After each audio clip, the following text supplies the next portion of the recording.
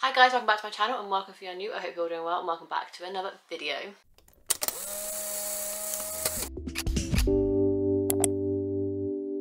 I'm bringing back, I guess, a part 2 of me recommending books that aren't big on BookTube.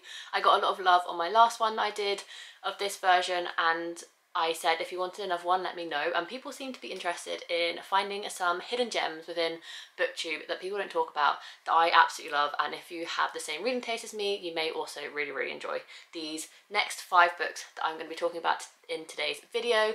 I would love to keep this going as a series as I keep reading more books that aren't kind of popular on BookTube and just kind of like keep giving you guys recommendations that aren't kind of flooded on BookTok and Bookstagram and BookTube, because we know all the same recommendations always keep getting recommended over and over again, and sometimes it's really hard to find fresh books, new books that you haven't kind of heard about on the book community before that you might be interested in. So that's what I'm trying to do with this little series. It's just kind of shine a light on some underhyped books that I feel deserve a bit more love.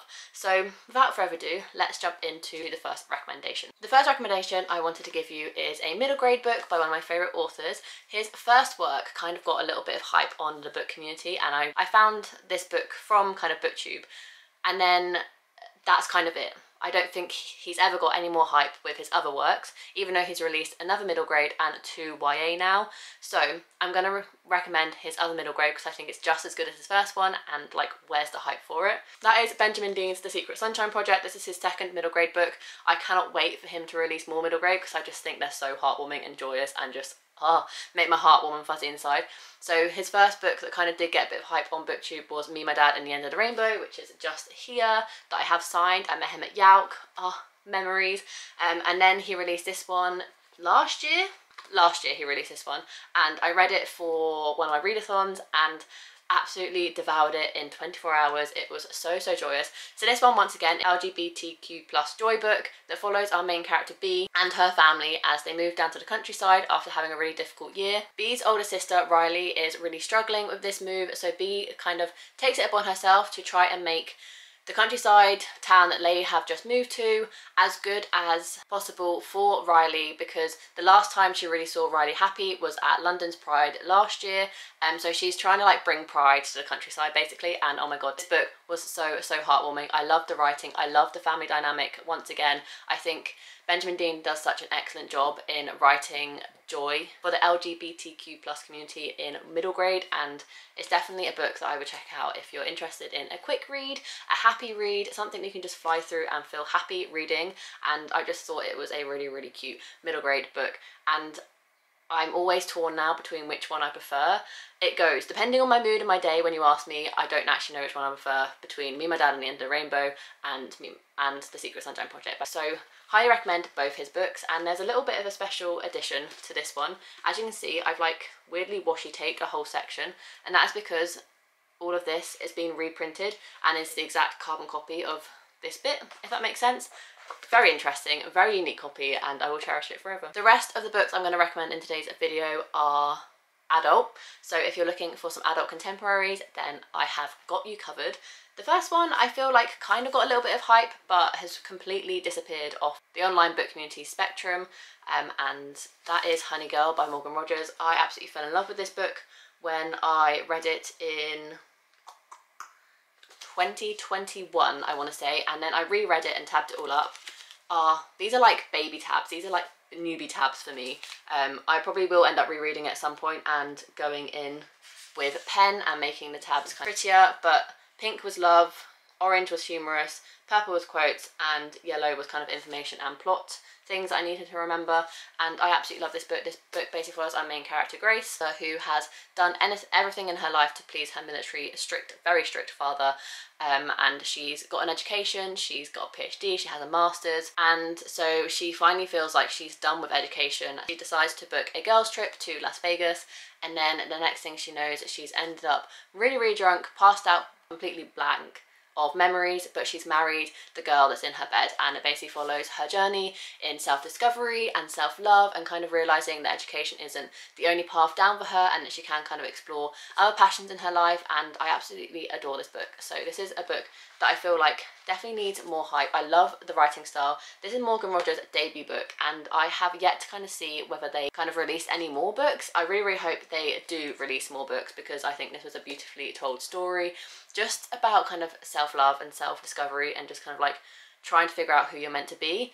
And yeah, really, really highly recommend this book for sure. Keeping on the same theme of self-love, self-discovery, and kind of really figuring out who you want to be now a big life change has happened for you, is Emily Merrill's Heartbreak House Share.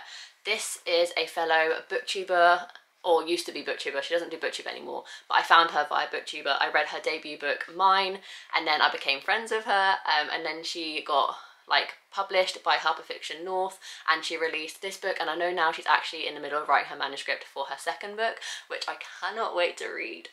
So this is like this book has a special place in my heart anyway, because one of my friends has written it, but oh my god, was it perfection. I absolutely adored this book. This is also kind of following our main character Flick, who's just broken up from a 9-year relationship with her boyfriend.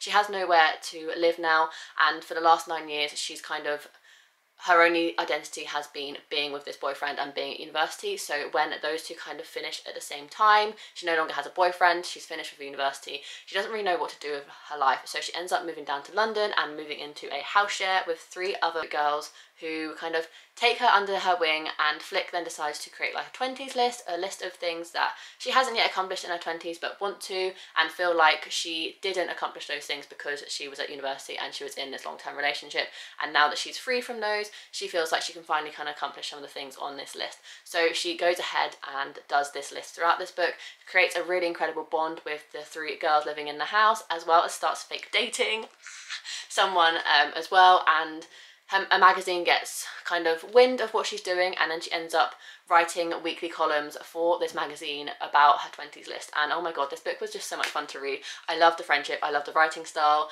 I loved the Flick's kind of self-discovery journey and kind of what she goes through in this book to kind of figure out who she is. And the 20s list just kind of adds a little bit more kind of structure to the book, because you kind of follow her as she tries to complete these things to help kind of her character growth. And oh, it's just so good.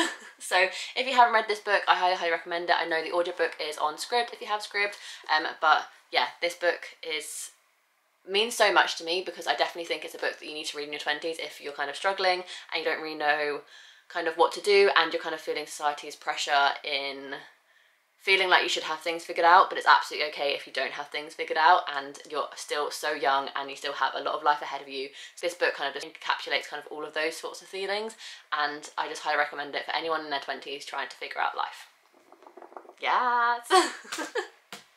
Before I go on to my last contemporary recommendation for this video, I'm going to mention a book that I've recently finished. This book is a little bit more niche. It definitely isn't a book that I can recommend to everyone, but I needed to recommend it because I know there's people with similar reading tastes out there to me, similar passions, similar hobbies, and similar interests. So I feel like I need to mention this book, because although I feel like if you're interested in this subject, you may have already read it, but even so, if you haven't, I still highly recommend it.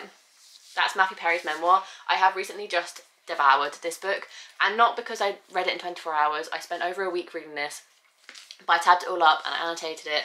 And this book basically follows, if you don't know Matthew Perry, he was Chandler Bing in Friends for 10 years.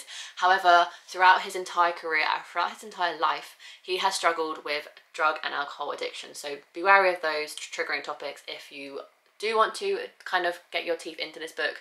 But I wanted to recommend this book because, yes, I got so much out of it being a massive Friends fan. Like, I am such a big Friends fan. This book made me want to re-watch the entirety of Friends, and kind of, now I know what now I know what Matthew Perry went through playing Chandler Bing.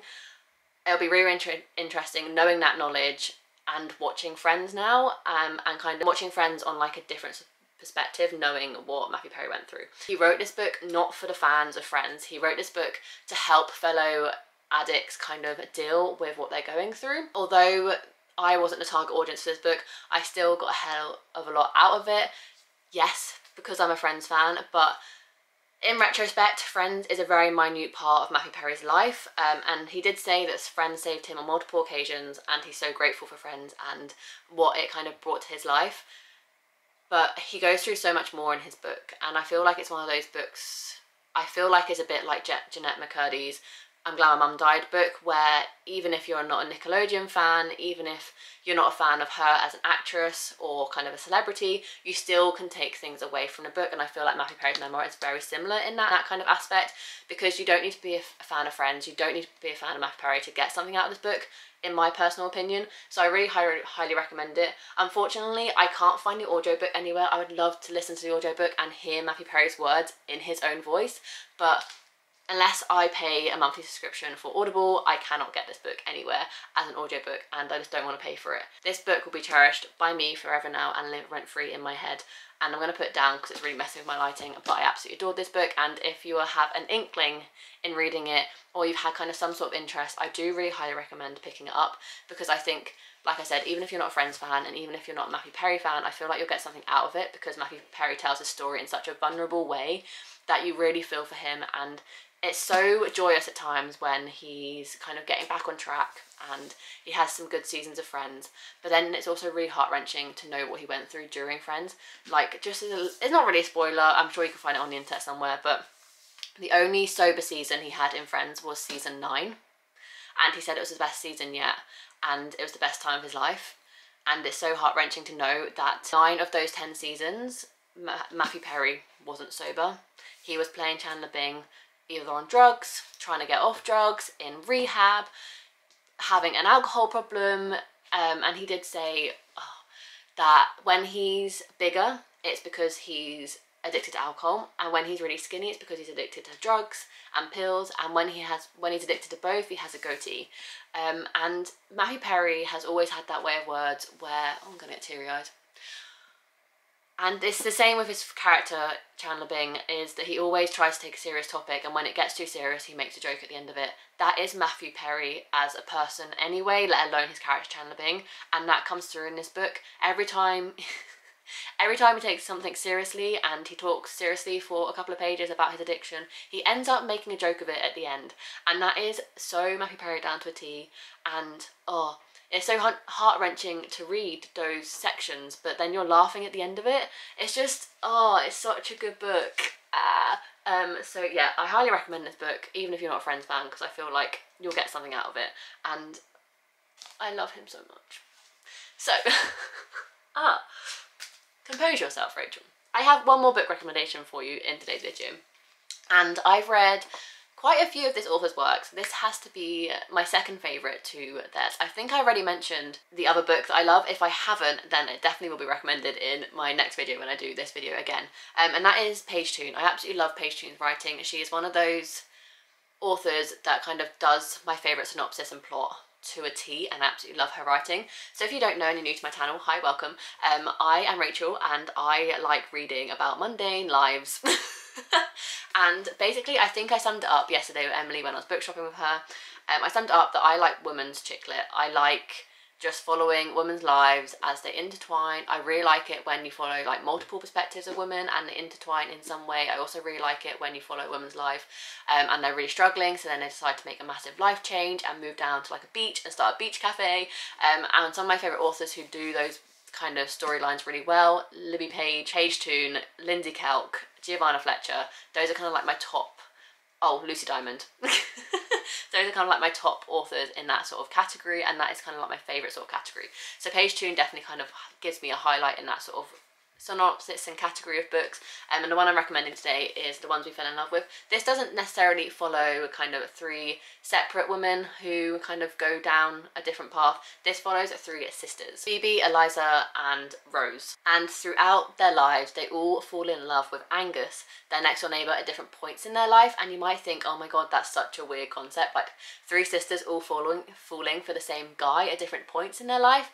But it was so beautifully told. I remember reading this book in my garden at my parents' house during lockdown. I think it was 2020 when I read this book, and I just absolutely devoured this book. I loved the relationships, I loved the characters, I loved the bond between the sisters. The guy never got in the way of the 3 sisters' relationship, and I just thought it was a beautifully told story. Not gonna lie, having read it 3 years ago, I can't remember like the real ins and outs. I just remember absolutely adoring this book. I haven't actually read the physical copy because I read it in an ebook, and then I brought the physical copy afterwards because I loved it so much. And when that happened, you know I love the book a lot. When I have read the book kind of not physically, whether that's an audiobook or an ebook, and then I loved it so much I had to go out and get a physical copy. That's happened a few times in my life, and this is one of the cases. I'm just going to read the back so you can kind of get an understanding of what the book actually follows, because like I said, I haven't read it for a while. I just remember absolutely adoring it.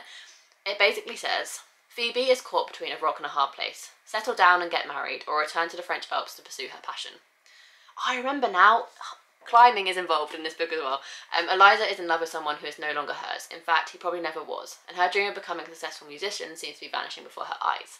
Rose is out of job and out of boyfriend. To make matters worse, she's been forced to move back in with her mother.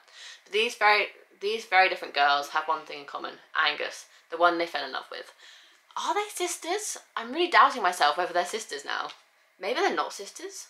I'm pretty sure they're sisters. I remember them being sisters. I think they're sisters, but don't hold me to that now I've read the blurb again. I think they're sisters. But either way, I absolutely adore Paige Toon's writing style. This is one of the best books I've read by her.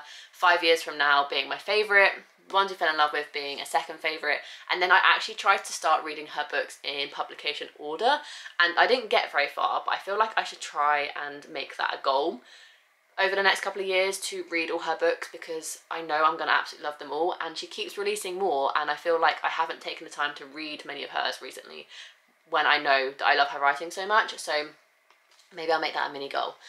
But anyhow, those are the 5 books I'm recommending in today's video. I really hope you have found some new books that you may be interested in reading if you have a similar reading taste to me. We have a middle grade, just a joyous LGBTQ book, which I highly recommend, and then an absolutely heart-wrenching celebrity kind of non-fiction memoir, and then some 3 kind of adult contemporaries about women kind of finding themselves and going on a self-discovery journey, because that is my vibe, if you couldn't tell from the recommendations that I have given so far. If you are interested in reading any of these books now I've spoken about them, let me know which ones in the comments down below. If you enjoyed this video, make sure you give it a massive thumbs up and subscribe down below to see future content from me. I usually do monthly TBRs, monthly wrap-ups, weekly reading vlogs. I'm doing until the end of the year now, so make sure to subscribe so you don't miss those. And any other bookish content you can think of, I usually have it on this channel, so make sure to subscribe so you don't miss those. And without further ado, I'll see you in my next video. Bye guys.